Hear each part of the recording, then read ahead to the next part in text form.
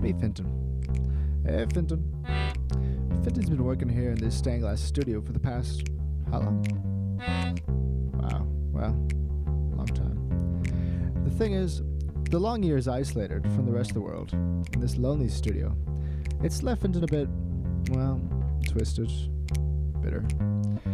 His familiarity to these symbols that he spent most of his life working with, it's blunted his appreciation for what they represent. And that lies his forthcoming downfall. Hush, Finton. Anyways, Finton was working late one night, like most nights, when something unusual happened. Quickly dispensing with the formalities, the stranger presented his proposition. "Never mind the specifics," he said, "but I'd like you to put this cross on one of the panels you're working on at the moment.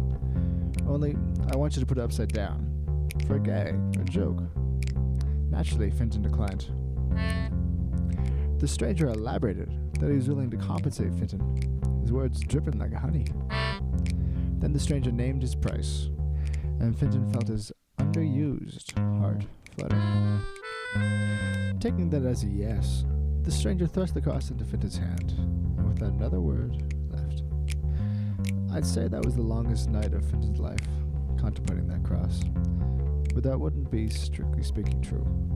In actual fact, the bit that happens next was to become, well, just watch. Nothing, Finton.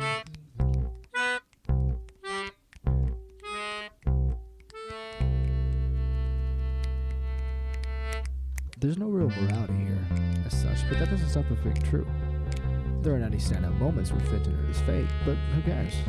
It's kind of comforting knowing that we each have the capacity to make just one mistake and end up just like